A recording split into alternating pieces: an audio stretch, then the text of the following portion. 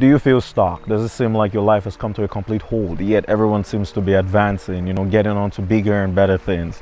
But there you are, almost moving backwards. There's this thing about highlights that kind of make us feel like we're not advancing in life. If you look at your favorite characters from the Bible, I mean the Davids, the Elijahs, the Jacobs, and the Abrahams, they relatively had only a couple chapters in the Bible dedicated to them. The Bible can't have every detail of everyone's life. If not, I mean, you're talking about a whole library here, if that was the case. You take, for example, a lot of people's favorite character in the Bible, David, right? You see that even his life, he was only introduced to us at the age of 17. And we didn't even know much about David. We just know that he was a shepherd and he took care of a few sheep. That was it. So the Bible doesn't go into details of David's life. It just introduces him to us at the age of 17, where he's getting anointed as king. The Bible doesn't describe to us in detail Joseph's 12 years in prison. It just lets us in on a couple snippets. And even David's life, you can look at his life in snippets. Anointed king, kills Goliath, becomes king. But when you fill in the blanks, you find that the journey is very long and it takes tenacity and courage to see through. But if we're not careful to fill in the blanks and read between the lines, David was a shepherd. He took care of sheep day in, day out in the wilderness. I mean, how boring could that be? Probably at some point in his life, he felt like, all my friends and my brothers are at war, but here am I in the lonely wilderness taking care of sheep. He must have hated his life at some point. He must have thought, I'm not moving anywhere. Like, what is this thing that I'm doing all day, every day? Now, even after David was anointed king and got this massive break in his life, then he went on to take down Goliath, and then he starts living with Saul in the palace. Guess what? Saul gets jealous of him and wants to kill him. David now has to run away from the palace. He just got this amazing break. Now he's running away. He can't even enjoy this little moment in his life.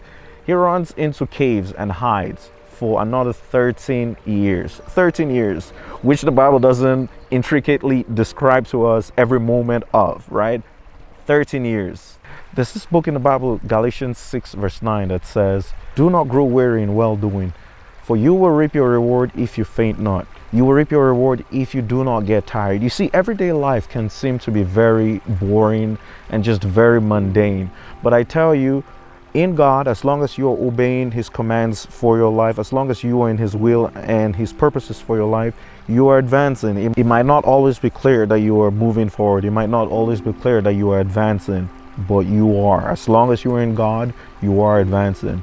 The lives of all these great people in the Bible, you just see, the voice of the Lord came to Elijah, and the voice of the Lord came to Abraham and told him to move, and the voice of the Lord came to Joshua and said so and so. But what it doesn't tell you is the voice of the Lord wasn't coming to these guys every single day of their lives.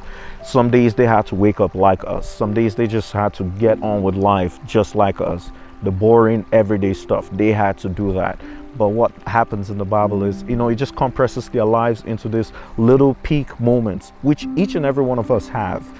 If I take the highlights of your life and just, make a couple chapters out of it, your life will look interesting too. And that's even what social media is about. You look at all these amazing highlights of people's lives. But there is the everyday element that don't seem so interesting. There is the everyday hustle and bustle that just kind of looks flat. But the Bible is saying, if you don't grow weary in doing what I've called you to do, if you don't grow weary in doing the everyday simple things that may look boring, you will reap your reward if you faint not. You will reap your reward if you don't give up.